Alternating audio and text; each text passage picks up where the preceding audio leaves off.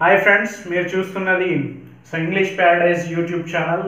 నేను మీ వేణు. సో ఈ వీడియోలో second year intermediate second year ఎగ్జామ్లో మన మార్చ్ ఎగ్జామ్లో ఎవరైతే ఫెయిల్ అయ్యారో సో వాళ్ళ కోసం మళ్ళీ ఎలా చదివితే పాస్ అవుతారు అనే విషయం పైన ఈ వీడియో చేస్తున్నాను.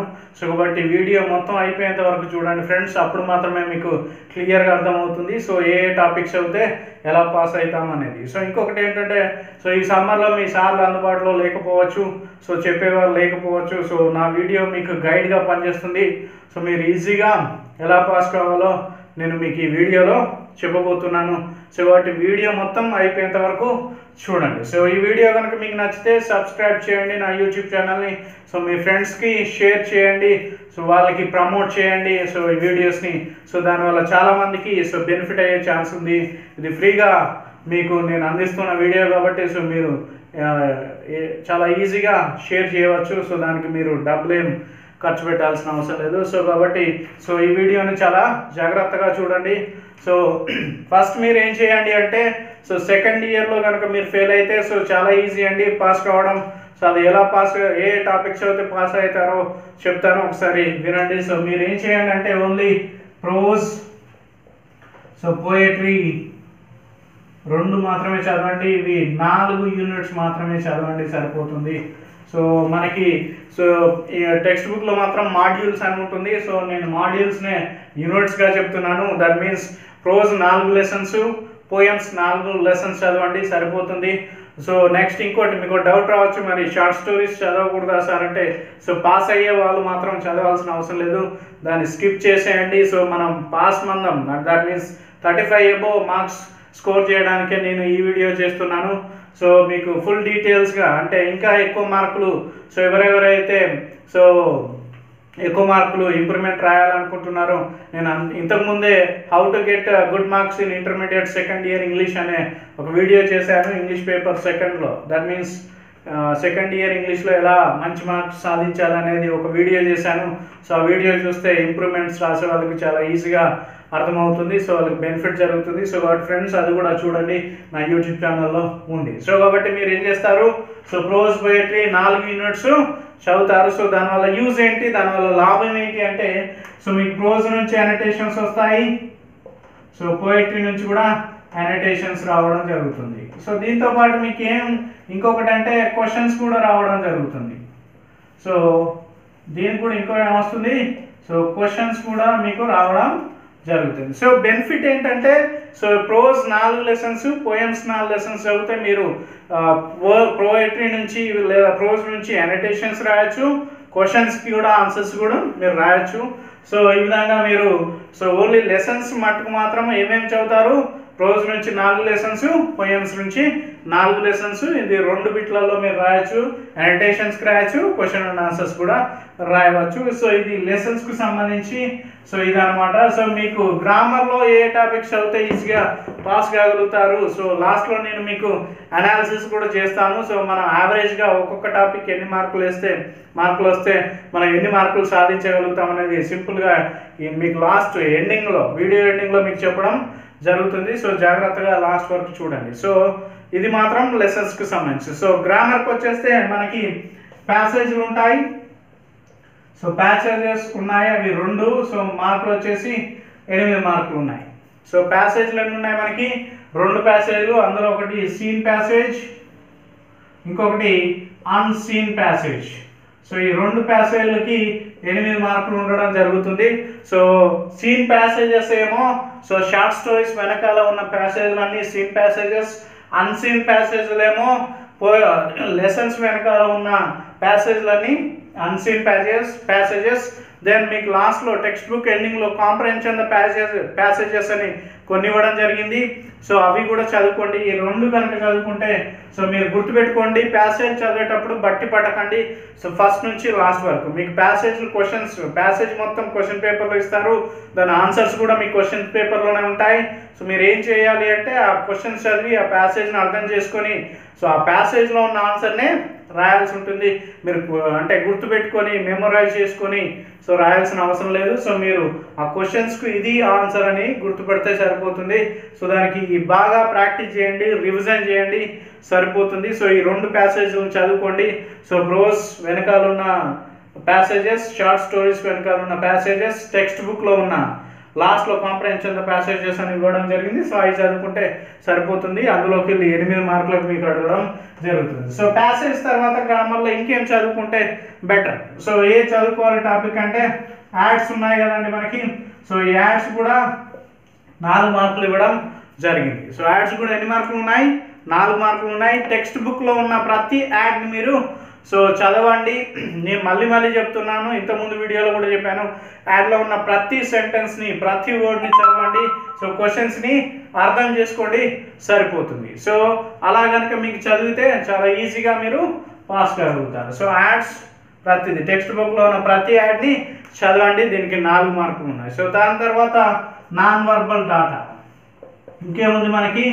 Non verbal data. సో మీకు నాన్ వర్బల్ డాటా అంటే ఏం లేదంటే అందులో ఏమేమి ఉంటాయి అంటే సింపుల్గా చెప్పాలంటే టేబుల్స్ ఉంటాయి,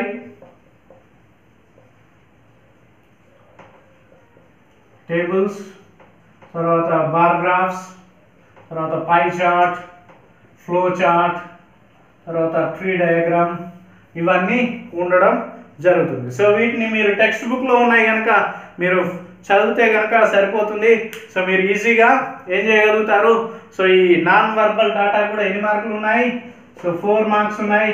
మీరు టెక్స్ట్ బుక్లో ఉన్న ప్రతి టేబుల్ని, దాని కింద క్వశ్చన్స్ని, తర్వాత నెక్స్ట్ బారాగ్రాఫ్స్ కానీ, పై చార్ట్ కానీ, ఫ్లో చార్ట్ కానీ, ట్రీ డయాగ్రామ్ కానీ, సో దీని వెనకాల ఉన్న ప్రతిదీ మీరు చదువుకోండి. సో టెక్స్ట్ బుక్లో ఉన్నాయి అన్నీ చదువుకుంటే మీకు ఈజీగా రావడం జరుగుతుంది. సో అందులో టెక్స్ట్ బుక్లో నుంచే సో ఈ గ్రామర్కి సంబంధించిన సో సిలబస్ ఇవ్వడం జరుగుతుంది. సో మీరు టెక్స్ట్ బుక్లో ఉన్న ఈ టాపిక్స్ చదువుకోండి. సో యాడ్స్ కానివ్వండి, నాన్ వర్బల్ డాటా కానివ్వండి. సో ఇలా చదువుకుంటే మీరు ఈజీగా పాస్ కాగలుగుతారు. సో దీని తర్వాత వర్క్ ప్యాటర్న్స్. సో ఏంటది? Work patterns. So work patterns కూడా ఎన్ని మార్కులు ఉన్నాయి? 4 మార్కులు ఉండడం జరిగింది. సో ఈ వర్క్ ప్యాటర్న్స్ చాలా ఈజీ అండి. For example, I sent him a message. So ఇది మనకు మొన్న మార్చ్ ఎగ్జామ్లో ఇది అడిగిన మీ వర్క్ ప్యాటర్న్. సో దీన్ని ఎలా చేంజ్ చేస్తే మనకు ఈజీగా మార్క్స్ రాగలుగుతాయి? ఈ సెంట్ హిమ్ ఏ గిఫ్ట్. సరిపోతుంది, ఇది కరెక్టే. వర్క్ ప్యాటర్న్ చాలా simple. So for example, Ramesh cent her A flower.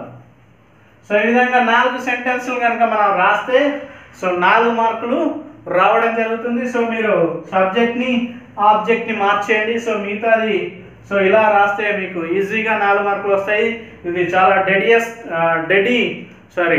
Deadly easy topic అనమాట. సో కాబట్టి మీరు ఈజీగా, సో మొన్న ఇది మన మార్చ్లో అడిగిన example, I sent him a message. So దీనికి మీరు ఈ విధంగా రాయవచ్చు. సో ఇలా 4 సెంటెన్స్లు కనుక మీరు ఫ్రేమ్ చేయగలిగితే మీరు ఈజీగా 4 మార్కులు సాధించగలుగుతారు. సో చాలా ఈజీ ఇది. 4కి 4 మార్కులు.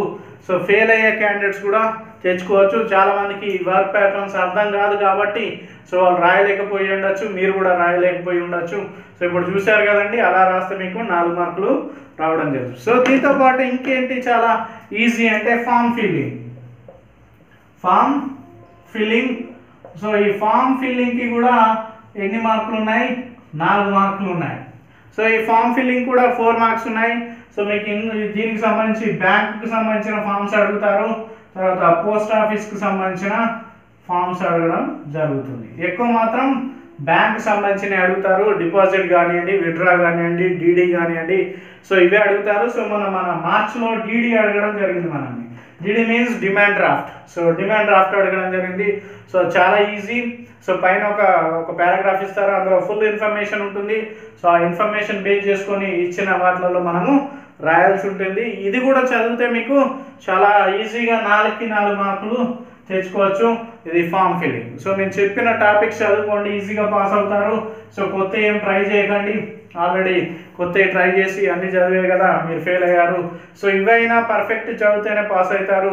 ఏదో మామూలుగా చదివేద్దాం, సార్ చెప్పేసిండు కదా ఈ చదివితే పాస్ అవుతాడు అని చెప్పాడు కదా. సో నేనేం చెప్పాను, పర్ఫెక్ట్గా చదివితేనే పాస్ అవుతారు, కానీ సో ఏదో ఒకరోజు 2 రోజులు చదివితే మళ్ళీ ఫెయిల్ అయ్యే ఛాన్సెస్ ఉంది. సో ఫామ్ ఫిల్లింగ్ తర్వాత ఇంకేం చదువుకోవాలి మీరు, సివి కరికులం వీటే. సో కరికులం వీటే చాలా ఈజీ. దీన్ని ఇంకో రకంగా మీకు అర్థమయ్యేలాగా చెప్పాలంటే బయోడేటా అంటారు. సో బయోడేటాకు కూడా ఎన్ని మార్కులు ఉన్నాయి, 4 మార్కులు ఉన్నాయి.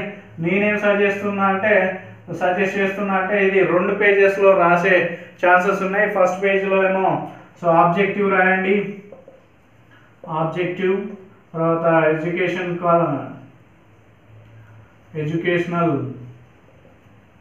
క్వాలిఫికేషన్స్, ఇది ఫస్ట్ పేజ్ అండి. సో తర్వాత ఎక్స్పీరియన్స్ అడిగితే ఎక్స్పీరియన్స్, తర్వాత సాఫ్ట్ స్కిల్స్ ఒకవేళ అవసరం ఉంటే రాయండి, తర్వాత స్ట్రెంగ్త్స్. సో ఇది ఫస్ట్ పేజ్లో రావాలి. సో ఇంకొక పేజ్లో ఏమొస్తుందంటే పర్సనల్ ఇన్ఫర్మేషన్ మాత్రమే ఉంటుంది. సో ఇదేమో ఫస్ట్ పేజ్, ఇదేమో సెకండ్ పేజ్. సివికి సంబంధించి సెకండ్ పేజ్. సో ఫస్ట్ పేజ్లో ఆబ్జెక్టివ్ ఆఫ్ ది పోస్ట్ రాయాలి. సో ఎడ్యుకేషనల్ క్వాలిఫికేషన్, ఎక్స్పీరియన్స్ అడిగితే ఎక్స్పీరియన్స్, సాఫ్ట్ స్కిల్స్ అవసరమైతే సాఫ్ట్ స్కిల్స్, స్ట్రెంగ్త్స్ సంబంధించి స్ట్రెంగ్త్స్ రాసేయండి. సో సెకండ్ పేజ్లో మీ పర్సనల్ ఇన్ఫర్మేషన్ మాత్రమే ఉంటుంది. సో పర్సనల్ ఇన్ఫర్మేషన్లో మీ పేరు, మీ ఫాదర్ పేరు, mother name, date of birth, community, తర్వాత మ్యారేజ్ స్టేటస్, మీ అడ్రస్సు, తర్వాత లాంగ్వేజెస్ నోన్, తర్వాత మీ హాబీస్ కానీ స్పెషల్ ఇంట్రెస్ట్లు కానీ, తర్వాత లాస్ట్లో ఇక్కడ సెకండ్ పేజ్లో ఇక్కడ వచ్చేసి సిగ్నేచర్ ఉంటుంది. సో ఇది క్యాపిటల్ లెటర్లో రాయాలి మీ పేరు, దానిపైన సిగ్నేచర్ చేయాల్సి ఉంటుంది. సమ్ పేరు, దాని తర్వాత పైన ఏంటి సిగ్నేచర్ చేయాలి. ఇటేమో ప్లేస్ ఉంటుంది, తర్వాత ఇక్కడేమో నెక్స్ట్ లెఫ్ట్ సైడ్, ఇది left side bottom of the పేజ్లో డేట్ ప్లేస్ ఉంటుంది. రైట్ సైడ్ ఏమో సిగ్నేచర్ ఉంటుంది. మీ పేరుని బ్రాకెట్లో క్యాపిటల్ లెటర్లో రాసి దానిపైన సిగ్నేచర్ చేయాలి, కానీ మళ్ళీ పేరు రాయకూడదు, సిగ్నేచర్ మాత్రము చేయాల్సి ఉంటుంది. ఇది సివి. సో ఇలా రాస్తే మీకు మినిమం 3 మార్క్స్ పడే ఛాన్సెస్ ఉంది, 2.5 నుంచి. సో 3 మార్క్స్ పడే ఛాన్సెస్ ఉంది. సో కాబట్టి ఈ సివిని 2 పేజెస్గా రాయండి. సో సివి రాసేటప్పుడు సో మధ్యలో నుంచి రాయకండి, ఫ్రెష్ పేజ్ తీసుకొని రాయండి. సో ఇవి టిప్స్ సివికి సంబంధించినవి.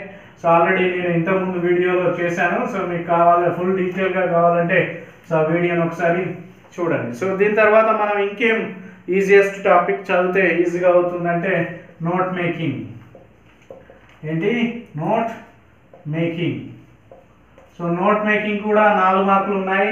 సో ఈ 4 మార్కులు ఎలా అంటే టైటిల్కి 2 మార్కులు గుర్తుపెట్టుకోండి. సో మీరు కనుక టైటిల్ కనుక రాస్తే సో దానికి 2 మార్కులు వస్తాయి. ఎందులో నుంచి ఉన్న 4 వెళ్ళి 2. సో మీ టెక్స్ట్ బుక్లో ఉన్న అన్ని మీ సార్ చెప్పి ఉంటారు కదా. సో ప్యాసేజ్లకి వాటి టైటిల్స్, దాని తర్వాత సబ్ టైటిల్స్ ఏంటి, దాంట్లో ఇంపార్టెంట్ సైడ్ హెడింగ్స్ ఏంటి అనేది కనుక మీరు ఈజీగా రాయగలిగితే కనుక సో మీరు టైటిల్ కరెక్ట్ కనుక పెడితే 2 మార్కులు పడతాయి. సో ఇంకొక 2 మార్కులు మీరు అందులో సబ్ హెడింగ్స్కి అందులో రాసే మ్యాటర్కి మాత్రం పడతాయి. సో వాటిని గుర్తుపెట్టుకోండి. ఇది చాలా ఈజీ. మీ టెక్స్ట్ బుక్లో ఉన్న నోట్ మేకింగ్లో ఉన్న అన్ని ప్యాసేజ్లను సో ప్రాక్టీస్ చేయండి. సో వాటి టైటిల్స్ గుర్తుపెట్టుకోండి, దాంట్లో ఉన్న సబ్ పాయింట్స్ని గుర్తుపెట్టుకోగలిగితే మీకు సో 3 మార్క్స్ ఈజీగా ఇందులో రాగలుగుతాయి ఈ నోట్ మేకింగ్కి సంబంధించి. సో నెక్స్ట్ వచ్చేసి last topic. So stress marks కూడా ఉన్నాయి. దీనికి 4 మార్కులు ఉన్నాయి. సో ఈ స్ట్రెస్ మార్క్స్ కూడా చాలా ఈజీ అండి. సో మనం ఎలా పలకాలి, సో మన వర్డ్ని పలకడం వస్తే, ఎక్కడైతే స్ట్రెస్ ఉంటుందో దాన్ని నొక్కి పలకగలిగితే, సో మీరు ఎప్పుడైతే స్ట్రెస్ వర్డ్స్ని ప్రాక్టీస్ చేస్తున్నారో సో అప్పుడు ఆ వర్డ్ని నొక్కి పలకడం నేర్చుకోండి. ఫర్ ఎగ్జాంపుల్ అబ్బావ్ ఎక్కడుంది, స్ట్రెస్ మార్కు బి మీద ఉంది. సో ఒకటి అబ్బావ్, బావ్, సో బి మీద స్ట్రెస్ మార్క్ ఉంటుంది. తర్వాత అలోన్, ఎల్ మీద స్ట్రెస్ మార్క్ ఉంటుంది. సో ఈ విధంగా మనం సో కనుక ప్రాక్టీస్ చేస్తే, ఫర్ ఎగ్జాంపుల్ టుడే ఇచ్చాడు అనుకోండి, టుడే, సో సో డి మీద స్ట్రెస్ మార్క్ ఉంటుంది. సో ఇంకొకటి నౌన్స్కి ఆల్రెడీ చెప్పాను నేను, నౌన్స్కి ఫస్ట్ లెటర్ మీద స్ట్రెస్ మార్క్ ఉంటుంది. ఓకేనా, నౌన్కి ఎక్కడ స్ట్రెస్ మార్క్ వస్తుంది? ఫస్ట్ లెటర్ మీదనే stress mark. For example book, తర్వాత పెన్, ఈ విధంగా. సో టీచర్, సో టీచర్కి టీ మీద స్ట్రెస్ మార్క్ రావడం జరుగుతుంది. సో అదే వర్బ్కి అయితే ఎక్కడ వస్తుంది? Second syllable first letter, second syllable first letter మీద సో ఏదొస్తుంది? స్ట్రెస్ మార్క్ రావడం జరుగుతుంది. సో ఇది స్ట్రెస్కి సంబంధించి. సో ఈ విధంగా మీరు కనుక నేను చెప్పిన టాపిక్స్, ఇప్పటి వరకు నేను చెప్పిన టాపిక్స్ కనుక మీరు చదివితే చాలా ఈజీగా పాస్ కాగలుగుతారు.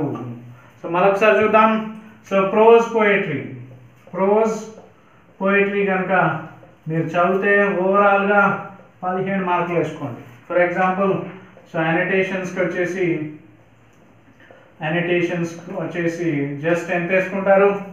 సో మీకు ఇంకోటి తెలుసు కదా, అనోటేషన్స్ ఏంటంటే సో లెసన్ పేరు, రైటర్ నేము, పోయం పేరు, పోయిట్ పేరు రాస్తే ఎన్ని మార్కులు? 2 మార్కులు ఉన్నాయి. సో 2 2 4 వేసుకుందాం. సో 2 2 4. సో 4 4 ప్లస్ అంటే ఏంటంటే మనం 2 రాస్తాం కాబట్టి సో అనోటేషన్స్, ప్రోజ్, పోయిటరీ కలిపి 8 మార్కులు మనం వేసుకోవచ్చు. ఎందుకంటే సో ప్రోజ్ నుంచి 2 రాస్తాం. ఓకేనా, ప్రోజ్ నుంచి 2 అనోటేషన్స్ రాస్తాం, పోయిటరీ నుంచి 2 అనోటేషన్స్. సో 4 × 2 సో 8 మార్కులు మనకి ఈజీగా వస్తాయి.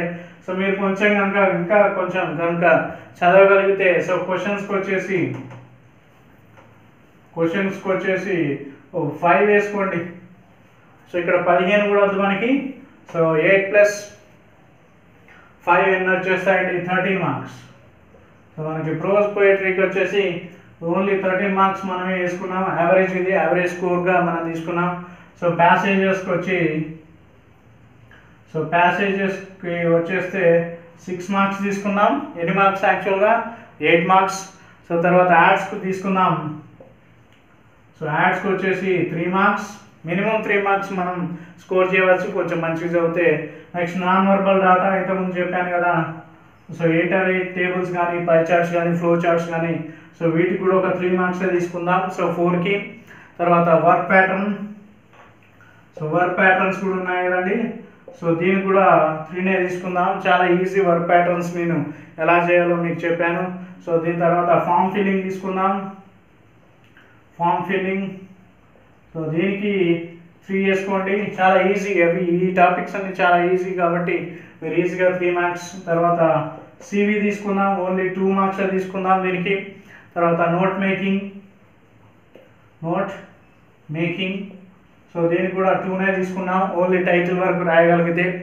సో స్ట్రెస్ వచ్చేసి 3 మార్క్స్ తీసుకుందాం, చాలా ఈజీ.